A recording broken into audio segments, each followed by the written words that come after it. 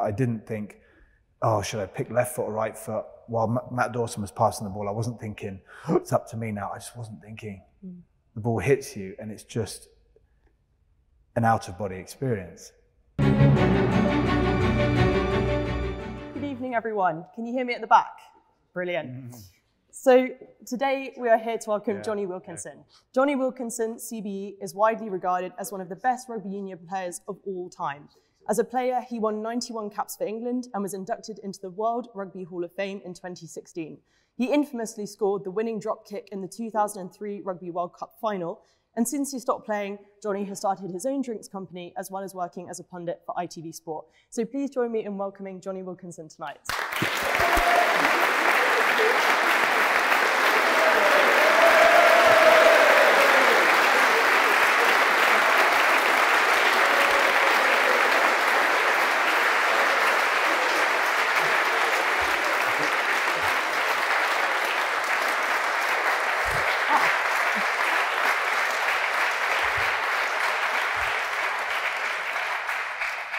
Well, that was a bit louder than when Dominic Cummings came in. Thanks so much for coming, Jonny. How are you doing today? I'm great, thank you. It's a real pleasure to be here. Thanks for everyone that's coming, and yeah, thanks for the invite. I'm looking forward to a good chat. Yeah, I'm so glad you could make it. So we thought we'd start right at the beginning and talk about how you were very young when you first, obviously, your career kicked off, but also when you won the World Cup. And I wondered how you found that kind of being projected into the spotlight at such a young age. I think everything probably where I'm going to answer from on these things comes down to understanding a bit more about myself at the time. And I grew up with a really deep sense of kind of fear about everything. But I also had a real passion and purpose for any sports, but especially those that involved the ball. So I had that going on, and then I had this real sense of fear about everything. So yeah, if something didn't go quite right, there was this darkness about it. And it's funny to mention that now, talking about this, but there was such a driving force because as a young kid, what I did was trying to find anything I could from what I was hearing, from what I was seeing in order to construct myself against that and also construct myself for my passion. And those two things came together in a recipe that in many ways worked and in many ways didn't.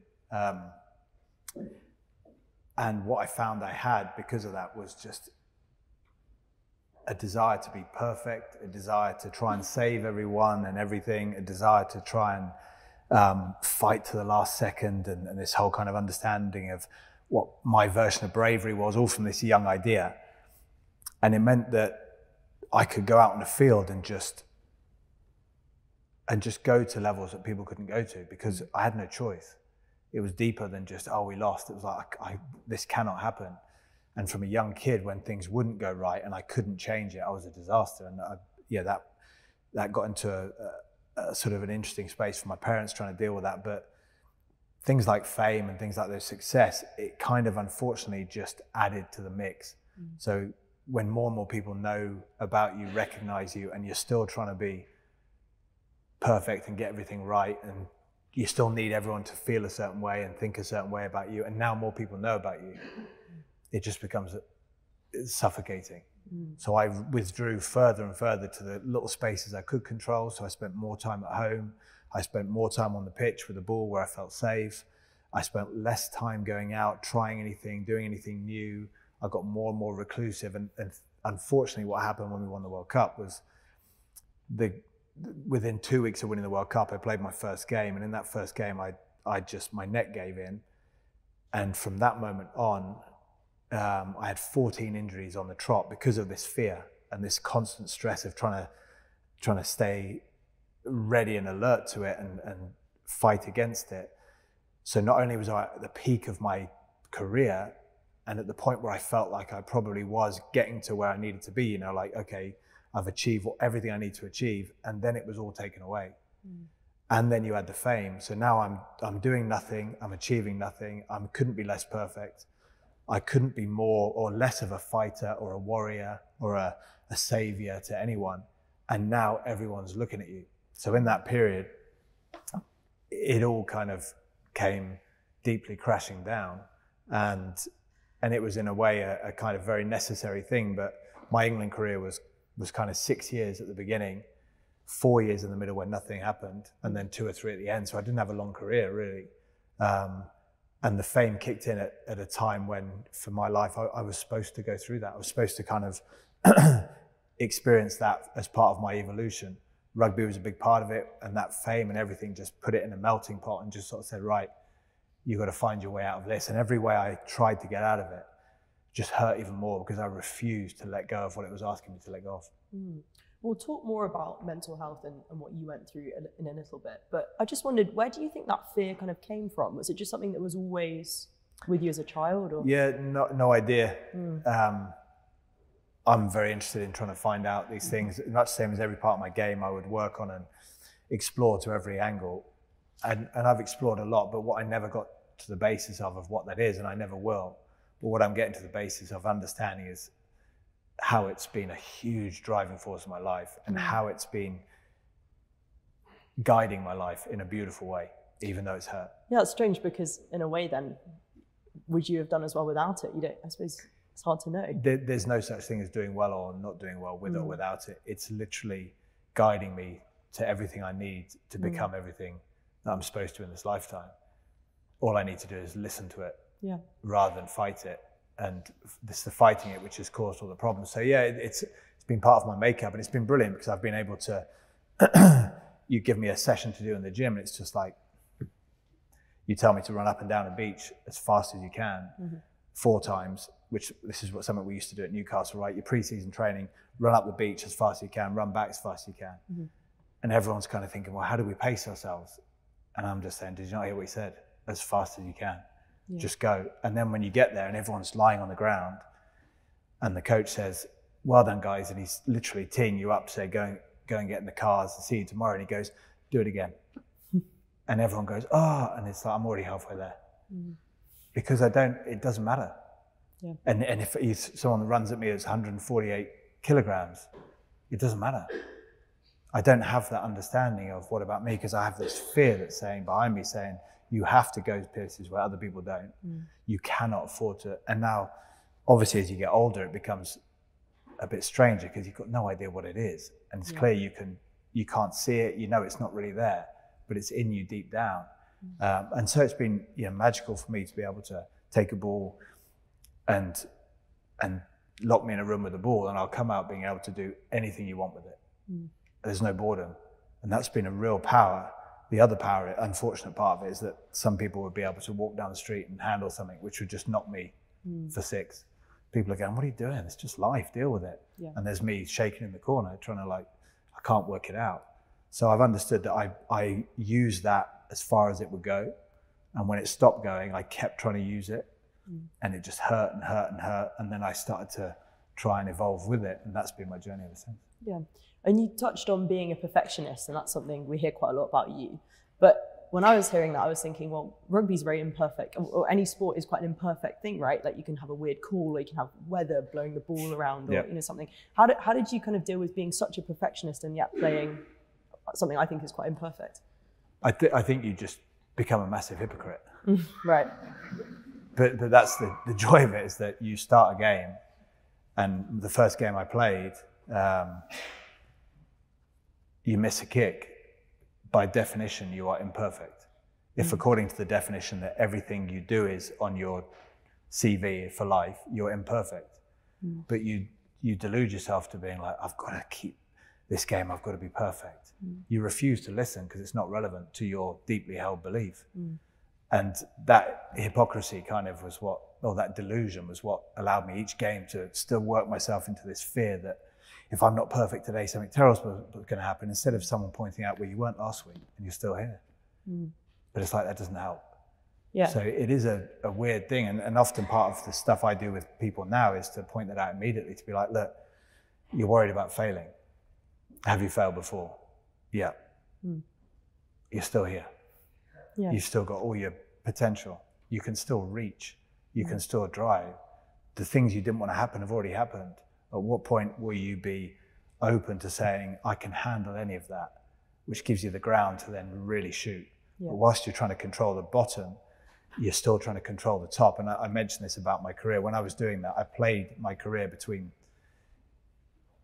6 and 8 on the scale of what I was really capable of. If 10 was, that infinite potential I had, I played between 6 and 8 because I was trying to keep away from whatever the worst was. Meant that I never really looked up until those moments in a game where you're in that special zone and you just see what you're really capable of. When you get out of your own way and things just happen. And it happens to all people in all areas, where afterwards you sit down and you go, how did I do that? The simple answer is you didn't. Something deeper than you is living through you, and you allowed it. And finding that space, which often comes with your purpose, is such a powerful part of learning how to prepare, even if it's for things like exams or relationships or how you want to be. And it's a beautiful journey. And I was much more down the line of, the more I suffer in the changing room, the more likely I am to find my zone on the field. It's the other way around. You just become very good at suffering and take that onto the field with you. And speaking of those sort of perfect moments where you did get into the zone, I obviously have to ask about the iconic drop kick. And I wondered if you could take us back to that moment and kind of how you felt, the pressure on you then, but also how you felt afterwards. There's no doubt it's the most, there's probably been a handful of moments that I can recount where I've been in a space where nothing makes sense anymore. Like the way you see the world, life, other people, the way you understand you and what you are and what everything else is, and just all becomes confused because something happens. And that was probably the top of the list, because I think if you'd have presented that on a piece of paper, that opportunity at that time, and said, look, this is what's about to happen. This is what's on the line. This is what's happens if you miss. This is what's gone into it. This is what everyone else wants. This, even in the tournament itself. But then you think, well, okay, not just the tournament, but the 6 years before, and then your entire life and your dreams. The fact that I was in the garden with my brother numerous times. Oh, 3, 2, 1, it's to Jonny, he kicks it out. And now it's happening. If you present that logically and try to handle it up here, you just freeze. You just fall on the floor. You become just paralyzed by the whole situation. But in that moment when the ball came to me, as soon as it was on its way to me, and even maybe a bit before, and there's no talent in me doing this, it just happened. I wasn't there. I'm sort of there, and I'm sensing it, and I'm feeling it, and I'm watching it, and I'm understanding it, but I'm not doing it. It's just happening. And I realized then that I must have hit, maybe with my right foot, maybe 250,000 drop goals in my life leading up to that moment. Wow. If I think about from young age and the ludicrous levels that I went to, just constant. And here I am, and it's just, you suddenly realize that force that's making you go to the training pitch, and that fear that's making you say to your brother on Christmas Day, who's been out there behind the post catching balls for an hour and a half, and I missed the last one, and go, that's it, we're starting again. And he's like, oh, for shit's sake. Like, it's Christmas morning, there's snow on the ground. And you realize that all of these factors that were just playing through you, getting you to do this work, were there to train the body into a certain way. And the ball hits you, and suddenly the body's just doing what it does. And I see the ball leave my hand, and I see that it drops, the way it drops slightly in and slightly here. As soon as that happens, I know what the kick's gonna be. And I'm here just watching, knowing, and then my foot arrives, and it's all just, I'm playing it out just ahead of time, and it's happening, and I'm lost in it. And then the ball goes through the post, and it just goes through the post, and then suddenly I re-emerge into the situation and kind of go, oh, it's gone over. And I look round, suddenly I'm like, now I didn't celebrate because I wasn't there when it was happening. I celebrated just afterwards.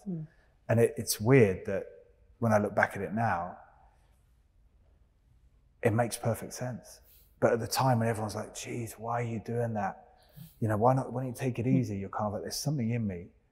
And there are balances to find, but there's also trust in these moments where you feel a bit impulsive and you feel a bit driven to do things, but then it all unfolds. And at that moment, like I said, I didn't think, oh, should I pick left foot or right foot? While Matt Dawson was passing the ball, I wasn't thinking, oh, it's up to me now. I just wasn't thinking. The ball hits you and it's just an out-of-body experience. And then straight away afterwards, you click back in and your mind starts going, we need to get the ball off the field, we need to win the game and everything. But it's so incredible that you can't choose to have them. You just have to put yourself ready for them. You just have to be ready for those kind of moments. And ready just means, in a rugby terms, just be in the game. And that's what I guess for me has become, ever since that moment, is understanding how can I position myself to be receptive to something more from life than what I'm used to. And it's been interesting because, yeah, like I said, the day after that, I went back to grinding and kicking more and kicking more and kicking more. On my right side, I kicked so many balls that my adductor just came clean off the bone of my leg. And whilst it was coming off, for about 2 or 3 weeks, it was coming off my leg. And I was still kicking. And the first kick would cause so much pain that I'd collapse to the ground. The second one, a bit less pain. Third one, a bit less. And by the 6th one, I was like, I feel good now. I did that for a month and a half before having to confess to the physio and say, look, we've got a problem. Sounds great. Yeah, exactly. And he was like, what have you done? And sure enough, that's kind of, you understand that yes, there is a balance, but there's also an incredible force behind it. And that moment for me in that World Cup, I've been in other games when I was in France later in my career where you're waiting to hit that drop goal at the end of the game. And all you can think about is, oh shit, it's on me. What if I miss? And in that World Cup final, not one moment was I thinking that. I was just there, ready, and knowing that that was part of my path. But that moment you're talking about with the zone, I mean, I feel like so much of that is coming from your incredible discipline, right? Like the fact that you've practiced for hours and hours and hours and hours so that you can get into that moment where you're not really thinking about what you're doing. And I wondered if, as you know, not the most disciplined student myself and with lots of other students in the room, whether you could maybe give us some advice on how to get that kind of discipline into your life. There's kind of, for me, like the first thing I'd say already is that I know nothing about anyone else. So I can't preach to knowing anything. What I can say is this is my experience and it may resonate, it may not. One thing I maybe look at differently is I've never had a problem with getting motivated. My issue has been maybe the other way, but there's certain understandings about discipline, and it comes down, I think, at the beginning to what is it you really want, and understanding that if you really want something, you find out what it is that you really want, and then you understand best as you can what needs to be done right now that's in alignment with that. And you set yourself a task and you finish it. You just finish it. Now, one of the things that gets in the way of that is this idea that we know what's coming. So I get this already now. So as much as I say that I'm very motivated in certain areas, because I still have a deep purpose in those areas, I love spending time with my daughter. Absolutely love spending time with my daughter. And she loves playing imagination games. But you know, when you wake up and you're kind of like, oh gosh, I didn't sleep that well. And it's 7 a.m. and you're kind of heading downstairs and she's like, come and play. And the first thing that goes through your mind is, oh gosh, because you get a picture of what you think that's going to be, according to what you've maybe had before. And it's that picture that you react to, not the opportunity. And it's the same way that whenever you meet anyone, whatever opinion you've got of them is just an idea derived from what you've seen before. But if the possibility of your life always goes through what you've seen before, it can only get marginally better or worse. But if you want to make quantum leaps, you've got to leave that unknown. So what I have with my daughter now, she says play, and I know that all my job is to get started and leave the story. Because when you talk about motivation, mostly the thing that stops you doing it is you've already got an idea about how tough it's going to be. I've got to phone that person. Oh, it's going to be such a long call. And they're always like this. And it's such a boring thing. so you don't do it. Yeah. But if you leave that alone, you realize that none of what you think about anyone else is true. Nothing. You know nothing about anyone else. You also know nothing about what's possible. So to let go of what you've been through leaves that space open for you to go and create something special, which adds a bit more excitement. But then it's the case of just finishing the task, setting small time limits and giving yourself 5 minutes rather than this is going to, I'm going to do this for an hour. Start with 5, make it 7 and those things. So that for me works in some areas, but the main of all these things, the main crux is that if you want to change your life in some way, it takes courage. Yeah. And courage is always in the direction of what you find hardest. Now, as a player, I wasn't that courageous because it just wasn't that difficult for me to go and put my head somewhere where it was going to get kicked. It wasn't hard. It wasn't hard for me to get in the gym and do more. It wasn't hard for me to kick longer on the field. It wasn't hard for me to think more about the game. But what I wanted to be was a bigger and better player. But what that required was courage to do the things that I wouldn't do, that I knew had benefit, like rest, like trust, like not beat the hell out of myself because something's just not gone wrong. That would have taken courage. And it made me feel vulnerable, but I didn't do it. And because I didn't do it, I didn't get to explore that space of what I could have been. And now that courage is always different for people. Some people, that courage will be in the direction of, oh, I can't bring myself to do it, it's so much work. But in the gym, I might look at a rowing machine and go, oh gosh, it's so much work. Anyway, and it's not that courageous. But what's courageous for me is what I'm doing at the moment is that I spend most of my time stretching and warming up and doing tiny little exercises to fix my shoulders. And I hate it because my whole body is saying, let's go and smash this. And let's sprint up and down this hall as many times until you crawl out the gym because that feels good. So you move in the direction of what's courageous. So when you say about what's discipline, it's like, well, how much do you want it? And if you want it that much, are you willing to do the thing which feels the most uncomfortable, which will be the thing that evolves you into who you're meant to be, that aligns with having that thing in your world? Because at the moment, my world, who I am and my world are linked. When I shift, my world shifts. But if I want my world to shift without me shifting, but if you're going to shift, you have to go through stuff you've not been before. And for me, I had that chance. I never went to the physio. I never got massaged. I never did that stuff because I looked at it and went, what's the point? But deep down, I was like, I won't do it. Why not? It scares the shit out of me. So you've talked a lot then about how, you dealt with your own things that motivated you and how perhaps you don't find it as difficult to, I don't know, get on the treadmill, but also you've had to captain. You've had to lead other people who I'm sure some days did find it hard to do that extra, hour in the gym or whatever it might be. And I really enjoyed seeing, there's a clip of you where you're giving a team talk in France and you're in 2 different languages at once. And I thought that was a really good way to show that all the different kind of barriers that you're facing when you're bringing a team together. So I wondered if you could talk a bit about how you brought teams together as a captain and what some of the strategies you used were. I've been a terrible captain. I've been a terrible, terrible captain. And I've been, I think, maybe an okay one. It's not really my job to decide what a good captain I've been. Maybe not even a bad one, because that's for other people in terms of a leadership thing. But I guess my biggest thing was it becomes really easy to lead when you deeply care about the people you're with, and that's not their job to do enough for you to care. You just care on a human level. And we had people at Toulon from South Africa and from England and France and New Zealand and Australia, and we had people that were playing, people that weren't. Some of the people that weren't were finding it difficult, and some of their behaviors may have looked a bit like, oh, that's a bit off, but none of that matters. It's not about, oh, you need to behave this way for me to care about you.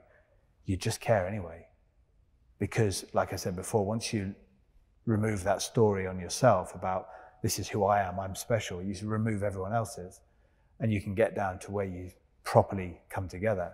Otherwise, the conditional nature of leadership, it just goes against everything, team spirit and everything. So that was almost my issue. And like I said, when I've not been a great captain, is because the story I had for myself, by the time we'd won the World Cup, the story I had for who I was so strong. I didn't shout about it because I like to think I was modest and humble.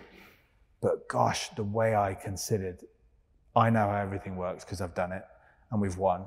And then I would look at all these people around me and I'm supposed to be the leader. It turns out, you know, when I was a young England player, I got in a few situations where I felt, you know, I was kind of shouted at in a certain way, and it completely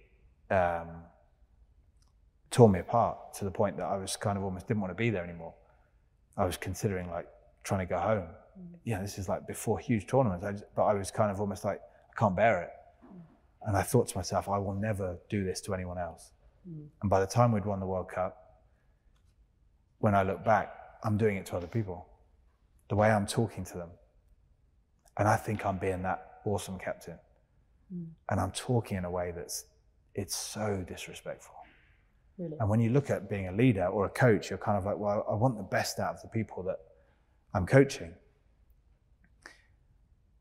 But you try and get the best out of people by making them angry, scaring them, or belittling them.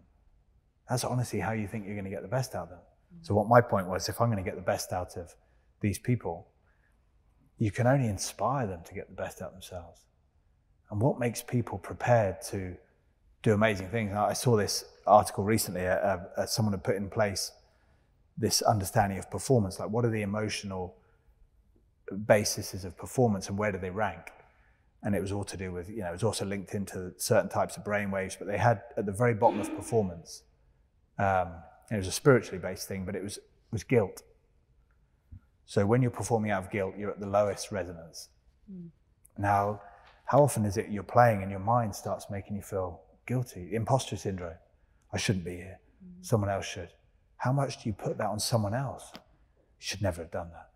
That's what we used to do to the opposition. You know, like you're playing against someone, they throw a ball on the floor. Oh shit, you lost it for your team there, haven't you? That's what you do. You do it naturally. You put people in guilt, or shame is the next one up. But you put people in that because something in you knows that's the worst performing emotion. But you also do it to yourself. And then as you go up, you go through anger, frustration, and all these other ones. And then you get to fear. And anger and fear are just below the line where it breaks into positive, because they're the ones that you mostly think this is how you're going to do it. So we'd have team talks before a game where I might be with the boys in France or whatever, and you'd be like, oh, and you've got that feeling where everyone's like, shit, anything's possible.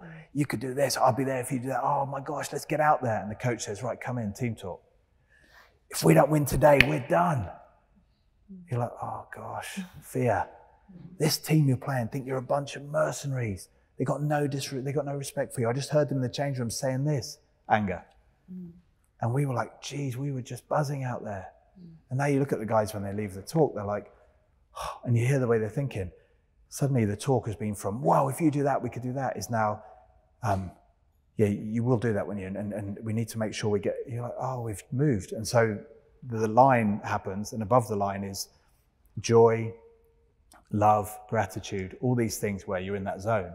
And the thing, as we were saying before, that breaks anger, fear, the gap between that and the positive, as we were saying before, is courage. So when you're playing through courage. And so that, for me, is almost like, if you're going to lead, you have to be, where do you want to bring? What are you going to be on that scale? And it's hard, because if you want to be joyful, loving, grateful, courageous, it's like, but those times when you react naturally to who you were, I feel guilt when I'm in this situation. You got to work on that. Otherwise, that's what you bring. You know, so I'm a great leader, but if I think I'm a great leader, but you play a game and something goes wrong and you're there in guilt, that's what everyone's looking at. So you have to find that consistency of what is it you want to be, and how do you be it? And it's your job on you. But most of us think, we need to work on this guy over here. It's like, but as soon as you find that joy, however you need to speak to that other person, it just comes out beautifully. When you're feeling good, if you need to manage a situation, you just manage it. And it just worked. You don't know how you did it. If you're on the field and you feel in that space of just, you're just in the zone, you come up with something, it's like, how did that happen? You don't know, but it's just unfolding from that energy. Or you're in the other energies where everything feels like an effort. You're just manipulating people, and you're putting them against each other, and you're making them feel rubbish because you think they're going to do this. And so for me, I guess at some point early in my career, I was too busy working on everyone else because I'd made it. But essentially I was full of guilt, full of shame, full of, fear. And by the end of my career, I got so tired of trying to get all these things right that I pretty much gave up and just fell into love and gratitude for the fact that I had some time left and I was enjoying it. And suddenly these people I'm with, I'm like, it's a privilege to be next to you. It's a privilege to be able to play with you. It's a privilege to play against you. It's a privilege to be beaten by you. It's a privilege to miss that tackle. It's just a privilege to be here and be alive. Yeah. And then suddenly everyone's like, what a leader. You're like, I've given up. I think we've been talking a lot, both kind of directly and indirectly, about mental health. But I wanted to speak about it a little bit more directly now. So you've been very open about facing some quite serious mental health struggles while you're playing, and I'm assuming afterwards as well. And I wondered, when was the moment that you felt you could talk about it? Like, what changed that meant you were able to speak up instead of kind of staying quiet and facing it on your own? I think just a realization in me came that it's not really mental health. It's just everyone's life journey.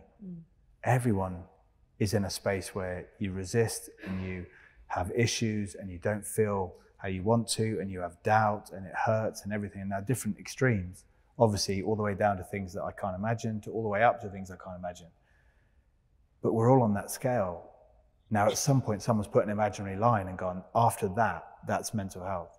But apparently above that line, when we are all still suffering something that happened 20 years ago, and we're all still fearing something that may never happen, in order to take away the only thing we have, which is now, you're like, well, that sounds pretty insane as well. So why isn't that below the line? But we say that's normal, but this is mental health. What I started to realize was it's just about understanding that everyone has dreams and aspirations, and everyone has kind of, whether it's inherited or whether it's learned or conditioned or just some blockages to that. And when you come up against them in your life, that's a key moment. So I say this to people that I meet, is that when you're in that space, when you're having a bit of a crisis moment, you're the ones that are on the field. And when all of us are living that kind of, yeah, life's good, we're on the bench and you're playing. And when you play for all of us. So when you're on that field, and that's not to put pressure on people in that space, not at all. The other idea is that when you are taking your resistance and your tension and your fear and all that energy, and you yourself are converting it into openness, expansive love, connection, joy, opportunity. When you do it within you, you do it for everyone. And so when you're going through it, you're on the field. And the job of everyone around the field, on the bench, in the crowd, when you're on the field, is to support you, just like we were as rugby players. You have physios, you have doctors, you have coaches, you have specialist coaches, you've got teammates, you've got this, you've got that. So when because you're the ones on the field playing for the club, but now if you've got mental health, it's like, and someone's got it, you're like, they're the star. They're doing the work. They're doing it. This is real. This is real stuff. Support them any way you can, in a way that just allows them to feel that they can take on that challenge. And because when you convert that energy from darkness to light, we all feel it. And if enough people are doing that work, the world changes. Or alternatively, you know what it's like when you feel like the opposite movement in you, and you start following those dark thoughts and acting on them or whatever. That is also what creates that sense of fear that we've had around us for the last 5 years, maybe. In the air. People start going a bit like, why am I feeling like this? It's in the air, but it's like, but we're all taking that, feeling it. But can we be a filter for that? That's what we used to say in rugby, is you catch a bad pass, you filter it through you to give a good one. But if you're not conscious about your body and your ability to move, what you do is catch a bad pass and throw a worse one. And that next person is like, whoa, and he's getting destroyed in the ribs. And he's like, thanks very much. Or you can be those geniuses that I've played with who go, and you're like, whoa, how do you do that? I just worked on myself. Are you hopeful for younger younger players coming in that they'll have a better experience with, you know, perhaps more support or more open conversation? Do you think it's changing? Yeah, definitely. But then the balance will always shift to then understanding that in sport and performance, you have a desired outcome. So that desired outcome is not a continual path, because like in life it's just this beautiful never-ending path, whereas in a game it's 80 minutes and by the end of it, that's the result. So you have to become a bit of a defined structure to play the game. You have to have views. So there will be this need to have an immense focus and be quite ruthless and it needs to get done, and to have very quick lessons and that feedback. But there needs to be a subtlety of how we all tune into that to allow it to be enjoyable and everyone to be express themselves. But if everyone comes in with that safe of, oh, you know, it's all beautiful. You come in and a team comes in that is like, we're here to play, you get blown off the field. But if you're in there being like, oh guys, let's get it right, and a team comes in like France who have got that kind of ability to move and that flair and that kind of connection, they blow you away. But can you be that team that when it's needed, you are bang, and then suddenly you're like, and then you're bang, and that's what it looks like. That's what life looks like. You just become what you need to become intuitively. So if I need to be stern here, it's like, okay, I'm going to be stern because it's necessary. But you're emotionally responsive. But we can't just decide this is right, let's all do this. This is wrong, let's never do this. You're like, well, no, let's just get in tune with yourself and understand how to align with what you want. And you'll find out you become the perfect tool for that. Problem was with me is that I became great at winning those games on a field. I became rubbish at living life off it because I was essentially wearing that rugby shirt when I was playing, and then I came off the field and I'm having dinner with my mates and I'm still wearing my bloody kit. I've still got my boots on. I'm still thinking about the game. I still can't let go of what that is. I'm still worried about the game coming. What I wasn't able to do was go, right, shirt off, that's done. Put my friend's dinner shirt on and be like, when it comes to bedtime, shirt off, pajamas on, sleep. But how many of us go to bed in our work shirts? Still, I just can't sleep because I'm thinking about that. The ability to just be able to say, this isn't relevant. This is relevant. Can I be what I need to be? And we get to practice that all day. You used the word ruthless there. And just the last couple of things I did want to ask about before we went on to audience questions is about the Six Nations. And after the Italy and England game, you said that England needed to be a bit more ruthless in their playing. And I was wondering what that means in practice. What does that mean for the captain, for the players? It's a good question. I think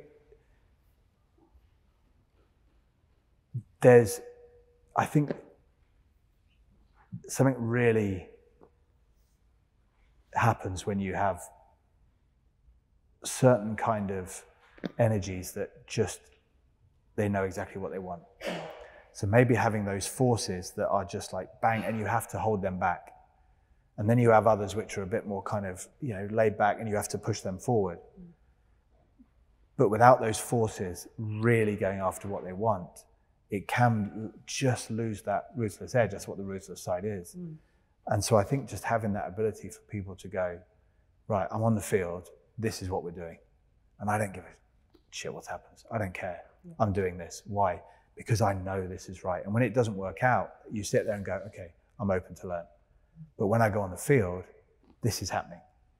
This is happening. And you have that idea that when someone's running at you, you're getting destroyed. It's happening. And if it doesn't, you stand up and you go, but you are now. You don't lose it.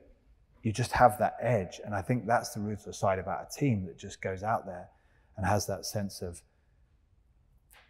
we can manage it out here. And I'll make that decision. I'm 21 years old, but I don't care. I'll make that decision. It's World Cup final, I'm 24. Around the middle of the field, do we kick it? Do we run it? Or do you go, oh shit, what do you think we should do? Or do you just go, we're kicking it? I'll live and die by this. I don't care if I get dropped. This is what I see, this is what I'm doing. And it's the same edge, I think, that I found a bit in France. If people had video meetings, they'd be like, oh, stop the video. What the hell are you doing here? And I'd say, right, if we're getting into that, I'll tell you exactly what I'm doing. I did that because of this. bang, bang, bang, 10 things because of what just happened, what was about to happen, because of what I felt the team was doing, because of who I was looking at, why I did it, everything. May not have executed it perfectly, but that's why I did it. The coach kind of says, moving on. Because what you're looking for is that player that goes, oh, I'm not sure, and you're like, you want every player to say, it didn't work out, but that's why I did it. Yeah. And you say, well, yeah, the coach says, yeah, I know, that's great, but maybe think about this. Got it. I'll add that into my list. But there's this energy of like, I'm going after this because we're playing to win. It doesn't matter if we lose, but I'm all in. And I think that's what I mean about that ruthless edge, is that kind of sense of this is the last play of the game. Even though it's 10 minutes in, we defend this line here like it's our try line. And it's that sense of like, we will not be beaten.